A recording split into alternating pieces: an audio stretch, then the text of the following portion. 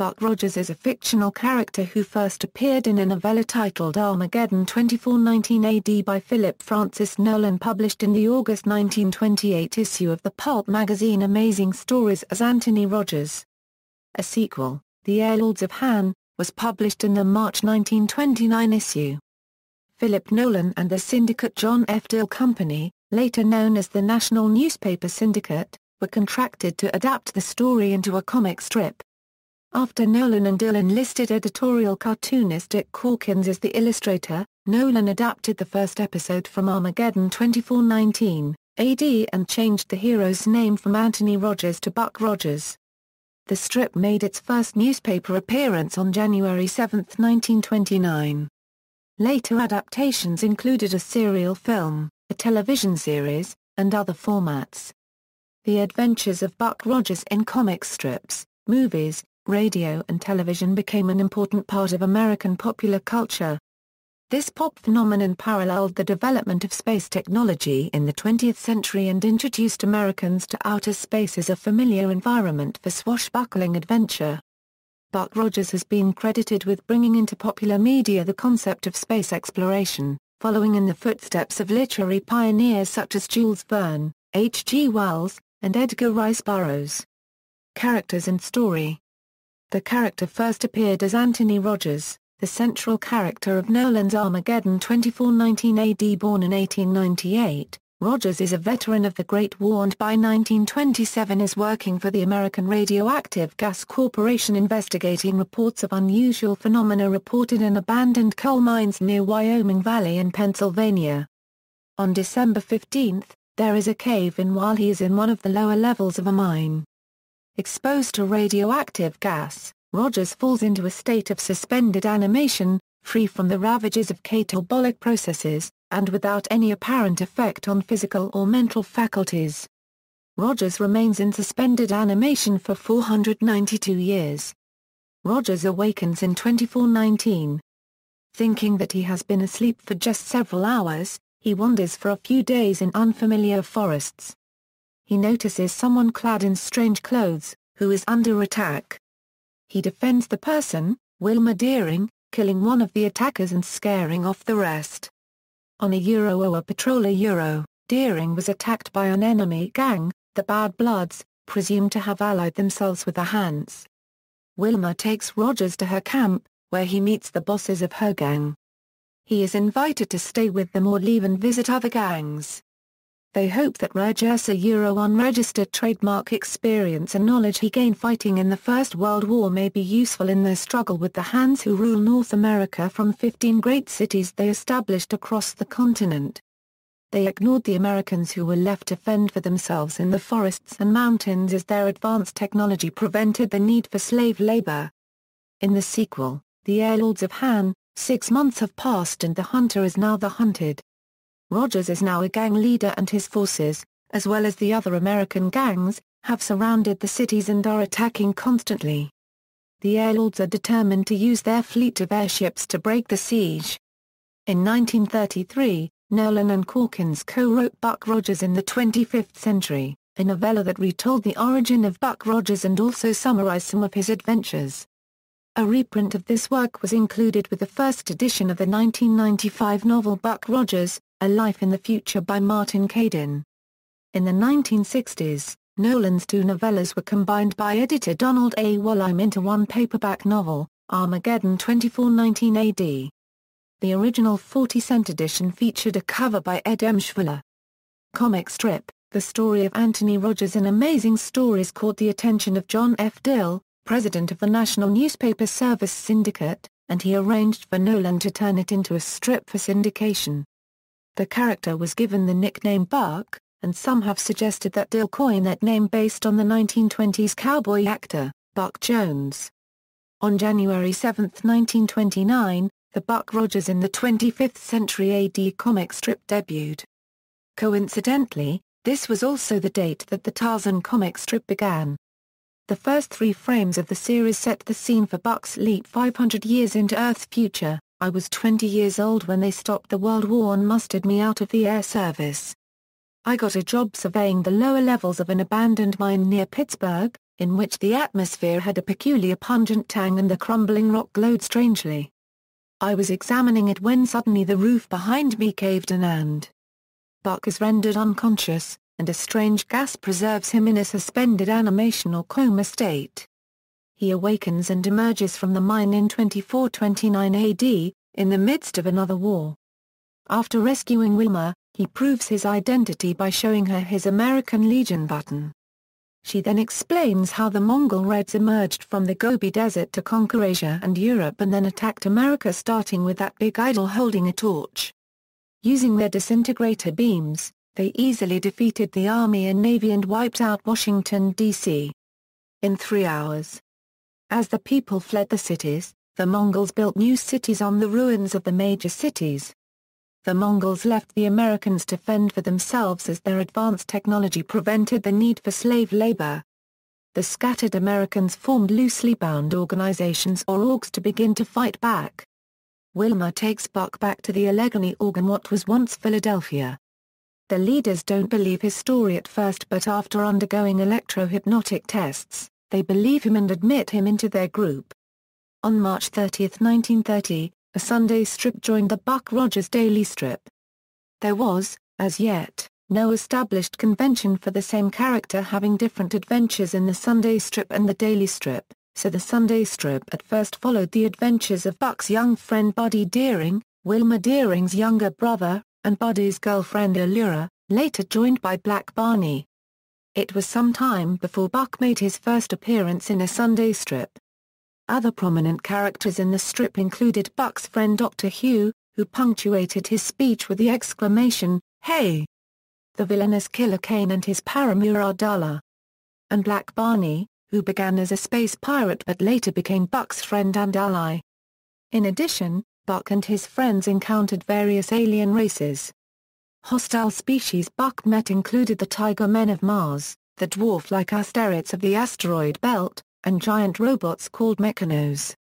Like many popular comic strips of the day, Buck Rogers was reprinted in Big Little books, illustrated text adaptations of the daily strip stories, and in a Buck Rogers pop-up book.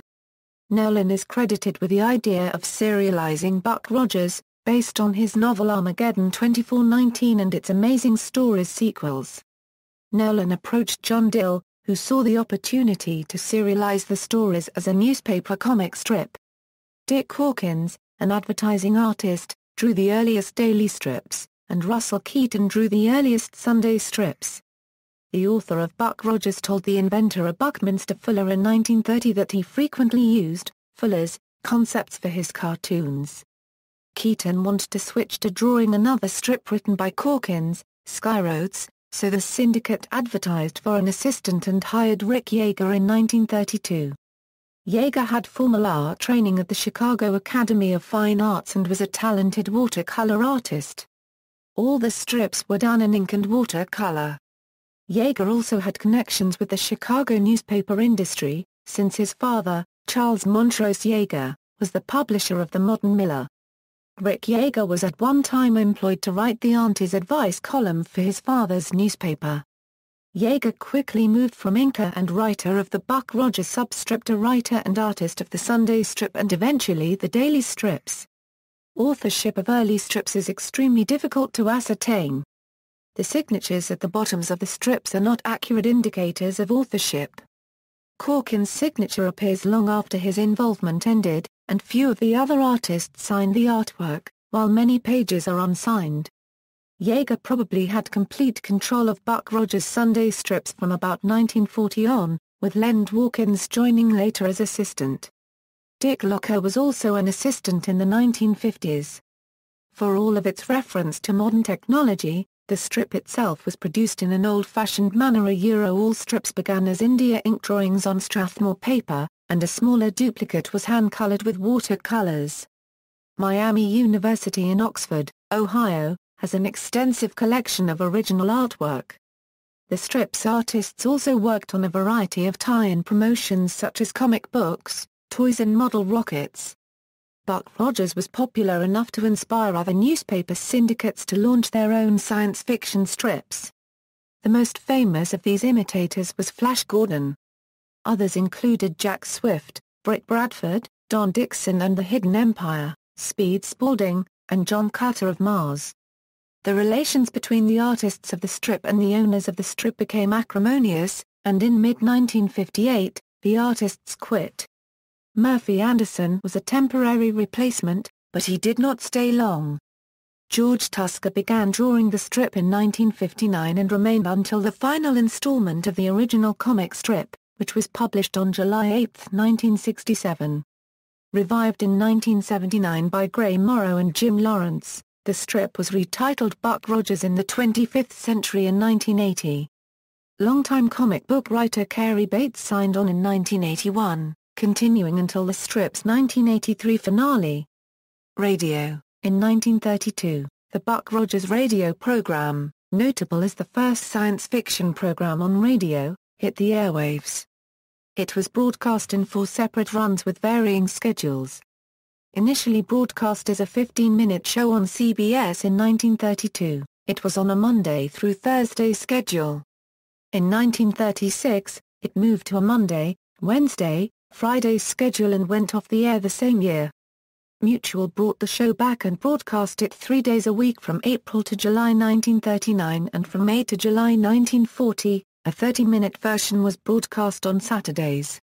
From September 1946 to March 1947, Mutual aired a 15-minute version on weekdays. The radio show again related the story of our hero Buck finding himself in the 25th century. Actors Matt Crowley, Curtis Arnold, Carl Frank and John Larkin all voiced him at various times. The beautiful and strong-willed Wilma Deering was portrayed by Adele Ronson, and the brilliant scientist-inventor Dr. Hugh was played by Edgar Shelley. The radio series was produced and directed by Carlo D'Angelo and later by Jack Johnston. In 1988, Johnston recalled how he worked with the sound effects of Aura Nichols to produce the sound of the rockets by using an air conditioning vent. Film and television adaptations. World's Fair equals, a 10-minute Buck Rogers film premiered at the 1933 1934 World's Fair in Chicago. John Dille Jr. starred in the film, which was called Buck Rogers in the 25th Century, an interplanetary battle with the Tiger Men of Mars. A 35mm print of the film was discovered by the filmmaker's granddaughter, donated to UCLA's Film and Television Archive, was struck and subsequently posted to the web. It is now available on the VCI Entertainment DVD 70th anniversary release. Department store promotion movie a live-action short film was produced in 1936, designed to be shown in department stores to promote Buck Rogers merchandise. It was shot in the Action Film Company studio in Chicago, Illinois, directed by Dr. Harlan Tarbell. The characters included Buck Rogers, Wilma Deering, Dr. Hugh, Killer Kane, Ardala, King Grallo of the Martian Tiger Men, and robots.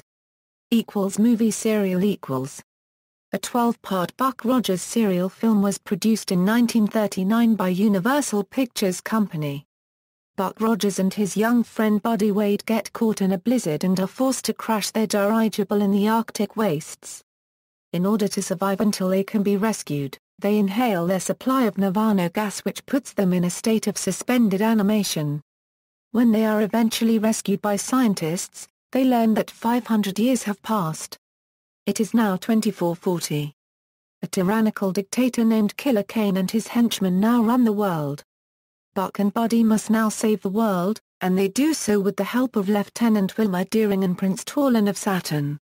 The serial had a small budget and saved money on special effects by reusing material from other stories, background shots from the futuristic musical Just Imagine, as the City of the Future, the garishly stenciled walls from the Azura Palace set in Flash Gordon's Trip to Mars, as Kane's penthouse suite, and even the studded leather belt that Crab wore in Flash Gordon's Trip to Mars turned up as part of Buck's uniform.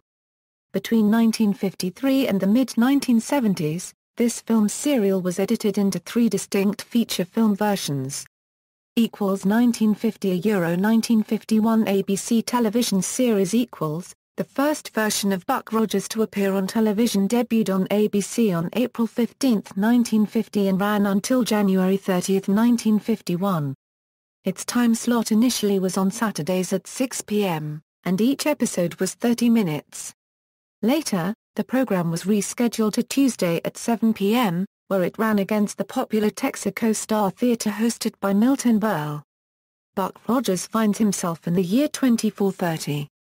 Based in a secret lab in a cave behind Niagara Falls, Buck battles intergalactic troublemakers.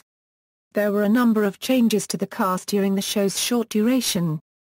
3 actors played Buck Rogers in the series: Earl Hammond, Kem Dibbs and Robert Parson. 2 actresses portrayed Wilma Deering, Eva Marie Saint and Lou Prentice. 2 actors would also play Dr. Hugh, Harry Southern and Sanford Bacart. The series was directed by Babette Henry, written by Gene Wyckoff and produced by Joe Katz and Henry. The series was broadcast live from station WENR-TV, the ABC affiliate in Chicago. There are no known surviving kinescopes of the first Buck Rogers television series. Motion picture and 1979 1981 NBC television series In 1979, Buck Rogers was revived and updated for a primetime television series for NBC television. The pilot film was released to cinemas on March 30, 1979. Good box office returns led NBC to commission a full series, which started in September 1979. Glenn A. Larson produced the film and the first season of the eventual series.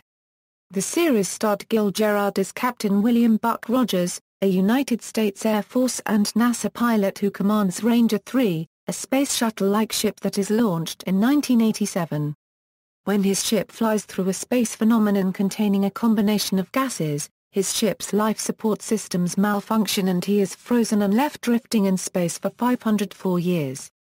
By the time he is revived, he finds himself in the 25th century.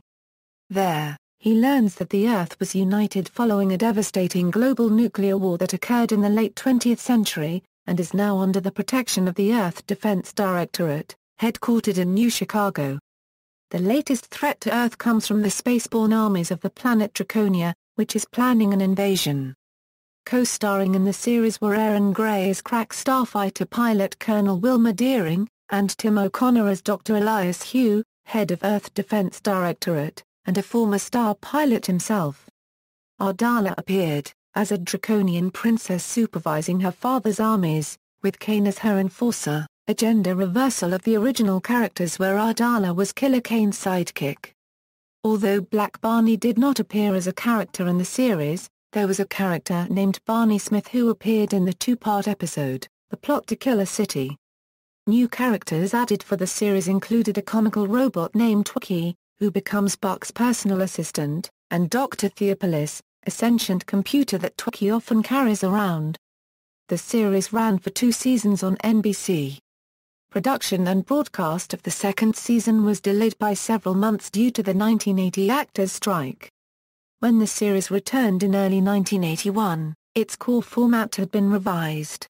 Now rather than defending Earth, Buck and Wilma were aboard the deep space exploration vessel Searcher on a mission to track down the lost colonies of humanity.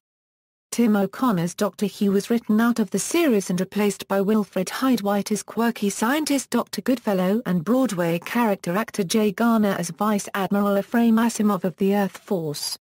Also on board was Don Christopher playing the role of Hawk, a stoic birdman in search of other members of his ancient race. The revamp was unsuccessful and the series was cancelled at the end of the 1980-1981 season. 2 novels based on the series by Addison E. Steele were published, a novelization of the 1979 feature film, and That Man on Beta, an adaptation of an unproduced teleplay. Future films Frank Miller was slated to write and direct a new motion picture with Odd Lot Entertainment, the production company that worked with Miller on The Spirit. However, after The Spirit became an embarrassing box office and critical failure, Miller's involvement with the project ended. Role-playing games and video games Buck Rogers XXVC In 1988, TSR, Incorporated created a game setting based on Buck Rogers, called Buck Rogers XXVC. Many products were produced that were set in this universe, including comic books, novels, role-playing game material and video games. In the role-playing game, the player characters were allied to Buck Rogers and Neo in their fight against Ram. The games also extensively featured guineas. The gameplay of the Buck Rogers Battle for the 25th Century board game by TSA dealt with token movement and resource management. There is purported to be a single expansion for the board game called the Martian Wars expansion, but it is not known if this was ever released. Books. From 1990 to 1991, 10 comics modules set in the Buck Rogers XXVC universe were published, entitled Road Awakening No. 1 No. 3, Black Barney No. 1 No. 3 and Martian Wars No. 1 No. 4. These shared the numbering as a series, issues No. 1 No. 10 with issue No. 10 as a flipbook with Intruder No. 10. There has been speculation that 2 more stories were printed but not widely distributed. 10 paperback novels set in the XXVC universe were published, starting in 1989, Arrival by Flint Dille, Abigail Irvin, Melinda Seabrook Murdoch, Jerry Olshan, Ulrich O'Reilly and Robert Sheckley, The Martian Wars Trilogy, Rebellion 2456 by A.M.S. Murdoch, Hammer of Mars by A.M.S. Murdoch, Armageddon Off Vesta by A.M.S. Murdoch, The Inner Planets Trilogy, First Power Play by John Miller, Prime Squared by A.M.S. Murdoch, Matrix Cubed by Britton Bloom, Invaders of Karen Trilogy, The Genesis Web by Ellen C. and Theodore M. Brennan, Nomads of the Sky by William H. Keith, Jr. Warlords of Jupiter by William H. Keith, Jr. Pinball. At the beginning of 1980, a few months after the show debuted, Gottlieb came out with a Buck Rogers pinball machine to commemorate the resurgence of the franchise. Video games. In 1990, Strategic Simulations, Incorporated released a Buck Rogers XXVC video game, Countdown to Doomsday, for the Commodore 64, IBM PC, Sega Mega Drive, and other platforms. It released a sequel, Matrix Cubed, in 1992. High Adventure Cliffhangers in 1995, TSR created a new and unrelated Buck Rogers role-playing game called High Adventure Cliffhangers. This was a return to the themes of the original Buck Rogers comic strips. This game included biplanes and interracial warfare, as opposed to the space combat of the earlier game. There were only a few expansion modules created for High Adventure Cliffhangers. Shortly afterward, the game was discontinued, and the production of Buck Rogers RPGs and games came to an end. This game was neither widely advertised nor very popular. There were only 2 published products, the box set, and War Against the Han. Planet of Zoom video game Sega released the arcade video game Buck Rogers, Planet of Zoom in 1982. It was a forward-scrolling rail shooter where the user controls a spaceship in a behind-the-back third-person perspective that must destroy enemy ships and avoid obstacles. The game was notable for its fast pseudo-3D scaling and detailed sprites. The game would later go on to influence the 1985 Sega hit Space Harrier, which in turn influenced the 1993 Nintendo hit Star Fox. In Japan, the game was known as Zoom 909, a title shared by the smooth conversion of the game for the Sega SG-1000 console. Buck is never seen in the game, except assumedly in the illustration on the side of the arcade cabinet, and its only real connections to Buck Rogers are the use of the name and the outer space setting. Home versions were released for the Atari 2600, Atari 5200, Atari XE, ColecoVision, Coleco Adam, Intellivision, MSX and Sega SG-1000 video game systems, and the Commodore VIC-20, Commodore 64, Texas Instruments TI-99/A, Apple II and ZX Spectrum computers. A version for IBM PC using CGA graphics was also available. Later novels, authorized sequels to Armageddon 2419 AD were written in the 1980s by other authors working from an outline co-written by Larry Niven and Jerry Pournelle and loosely tied in with their 1977 bestseller Lucifer's Hammer. The first sequel begins c. 2476 AD, when a widowed and cantankerous 86-year-old Anthony Rogers is mysteriously rejuvenated during a resurgence of the presumed extinct Han, now called the Prolon. The novels include Mordred by John Eric Holmes, Warrior's Blood by Richard S. McEnroe, Warrior's World by Richard S. McEnroe, Rogers Rangers by John Silbersack. Numerous novelists have reimagined or adapted the Buck Rogers mythos over the years, including Buck Rogers, A Life in the Future by Martin Caidin, a standalone novel retelling the original story. Toys. The first Buck Rogers toys appeared in 1933, 4 years after the newspaper strip debuted and a year after the radio show first aired. Some mark this as the beginning of modern character-based licensed merchandising, in that not only was character's name and image were branded on many unrelated products but also on many items of merchandise unique to or directly inspired by that character. Of the many toys associated with Buck Rogers, none is more closely identified with the franchise than the eponymous toy ray guns. The first Buck Rogers gun wasn't technically a ray gun, although its futuristic shape and distinctive lines set the pattern for all space guns that would follow. The XZ-31 rocket pistol, a 9.5-inch pop gun that produced a distinctive zap sound, was at the American Toy Fair in February 1934. Retailed for 50 cents, which was by no means inexpensive during the Great Depression, it was designed to mimic the rocket pistols seen in the comic strips from their inception. In the comics, they were automatic pistols that fired explosive rockets instead of bullets, each round as effective as a 20th-century hand grenade. The XZ-31 rocket pistol was the first of 6 toy guns manufactured over the next 2 decades by Daisy, which had an exclusive contract with John Dille, then head of the National Newspaper Syndicate of America, for all Buck Rogers toys. Most of these were pop guns, which had the virtue of being noisemakers that couldn't fire any actual projectiles and were thus guaranteed to be harmless as one of their selling points. The XZ-35 rocket pistol, a smaller 7-inch version without some of the detail of the original that's often called the Wilma pistol by collectors, followed in 1935. Retailing for 25 cents and arguably offering less value for quintuple the initial price. Most consumers hardly noticed, because in 1935 the floodgates were opened and they had a lot choices. Both the XZ-31 and XZ-35 were cast in blued steel with silvery nickel accents. The XZ-38 disintegrator pistol, the first actual ray gun toy and such an iconic symbol of the franchise that it made a cameo appearance in the first episode of the 1939 movie Serial, as if to show that what the audience was seeing was indeed the real thing, debuted in 1935.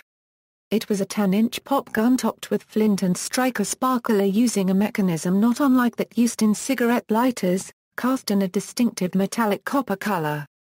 The XZ-44 liquid helium water pistol was produced in late 1935 and early 1936.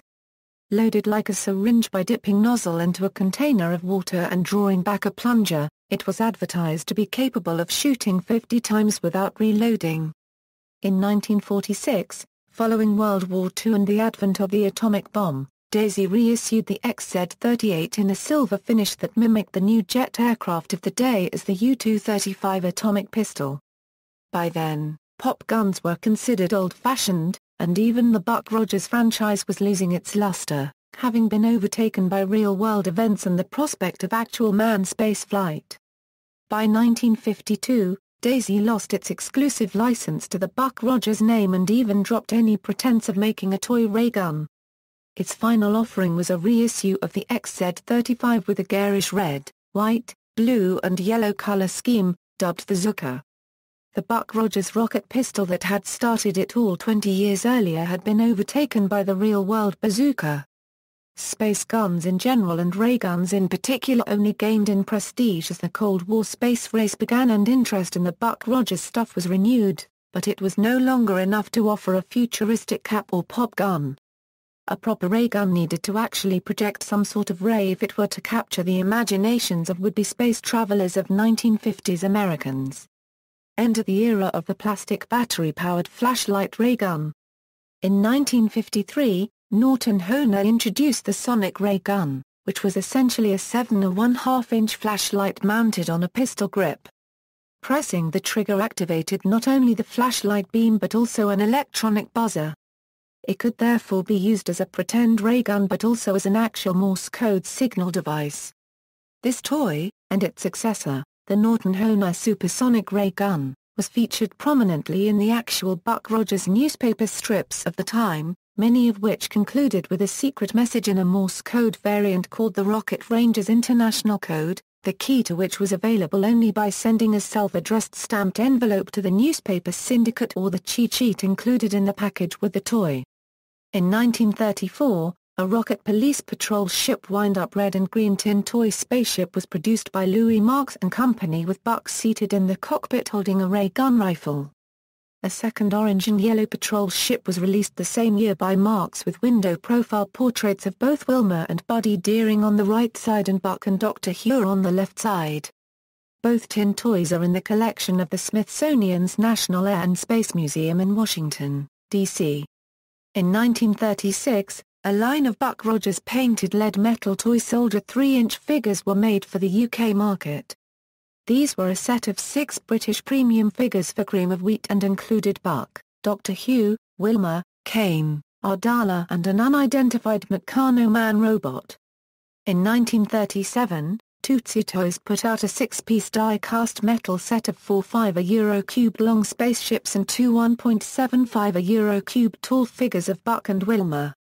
In 2009 and 2011, 2 versions of Buck Rogers action figures were released by the entertainment toy companies Go Hero and Zyka Toys. The first is a vintage version of Buck Rogers as he appeared in the original comic strip. This 1/6 scale figure of Buck wears the 1930s period uniform including visor, leather-like plastic helmet and vest, a glass bubble space helmet, a red light-up plastic flame jetpack, a mini gold-colored metal XZ-38 disintegrator ray pistol and a wooden slotted lid box with the limited edition number up to 1000. The second 1/9 scale figure is based on Gil Gerard wearing the white flight suit from the 1979 movie TV show and also features a Tigerman figure. Comic books. Over the years, there have been many Buck Rogers appearances in comics as well as his own series. Buck appeared in 69 issues of the 1930s comic Famous Funnies, then 2 appearances in Vic's Comics, both published by Eastern Color Printing. Then in 1940 Buck got his own comic entitled Buck Rogers which lasted for 6 issues, again published by Eastern Printing. In 1933, Whitman produced 12 Buck Rogers adventure comics. Kellogg's Cereal Company produced 2 Buck Rogers giveaway comics, one in 1933 and again in 1935. In 1951, Toby Press released 3 issues of Buck Rogers, all reprints of the comic strip. In 1955, an Australian company called Atlas Productions produced 5 issues of Buck Rogers in the 25th century. Gold Key Comics published a single issue of a Buck Rogers comic in 1964. A second series was based on the 1979 television series and was published from 1979 to 1982, first by Gold Key, then by Whitman Publishing, continuing the numbering from the 1964 single issue. TSR, Incorporated published a 10-issue series based on their Buck Rogers XXVC game from 1990 to 1991. In 2009, Dynamite Entertainment began a monthly comic book version of Buck Rogers by writer Scott Beatty and artist Carlos Rafael. The first issue was released in May 2009. The series ran 13 issues plus an annual, later collected into 2 trade paperbacks. In 2012, Hermes Press announced a new comic book series with artwork by Howard Chaykin. The series was collected into a graphic novel titled Howard Chaykin's Buck Rogers Volume 1, Grievous Angels in 2014. Web series. The Corley Entertainment Company in 2009 announced it would produce a web series, Buck Rogers in the 25th Century in association with the Dille Family Trust. The series was purported to be based on the original comic strip and shows how Rogers is propelled from World War I into the 25th century. It was to star Bobby Quinn Rice in the title role of Lucas Buck Rogers. Gil Gerard and Erin Gray, who played Rogers and Deering in the 1979 movie and television series, were set to appear in the first episode as Buck Rogers' parents, and Samantha Gray Hissong to play Madison Gale.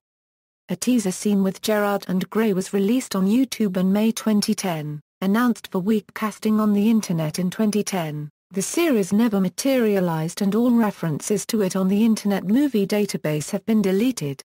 A May 4, 2011 article purported that the project was dead, citing comments from Gerard and Gray. A Kickstarter crowdsourced funding effort failed to reach its goal, and no official word as to the status of the project from the producers has been released since the Kickstarter effort.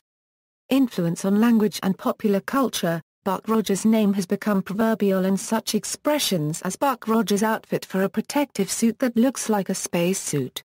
For many years, all the general American public knew about science fiction was what they read in the funny papers, and their opinion of science fiction was formed accordingly.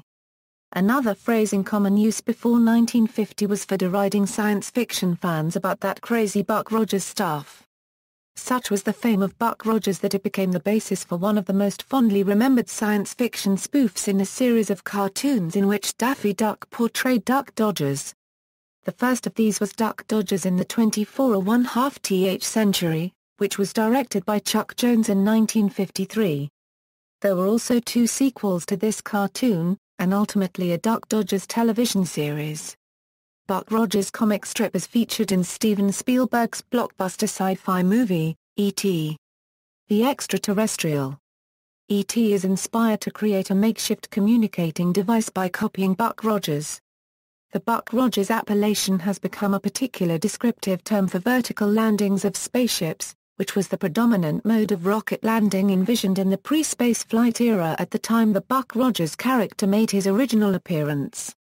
While many science fiction authors and other depictions in popular culture showed rockets landing vertically, typically resting after landing on the space vehicle's fins, Buck Rogers seems to have gained a special place as a descriptive compound adjective.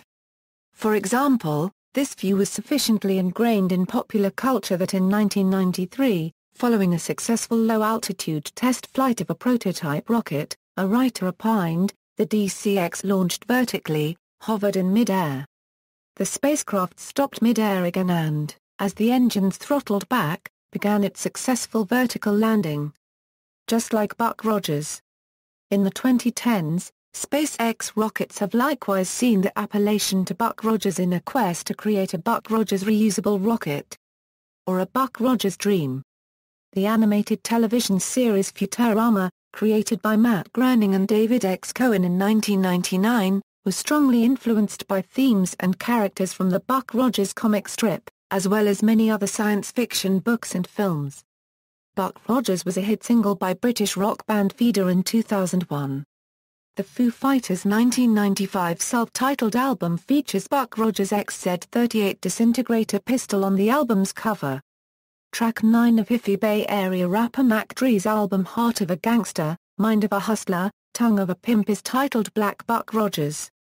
In The Right Stuff, the 1983 film about the U.S. supersonic test pilots of the 1940s and 1950s and the early days of the U.S. space program, in one scene, the character of the Air Force liaison man tells test pilots Chuck Yeager and Jack Ridley and test pilots and future Mercury 7 astronauts Gus Grissom, Deke Slayton and Gordon Cooper about the need for positive media coverage in order to assure continued government funding for the rocket program, dramatically declaring no Buck Rogers.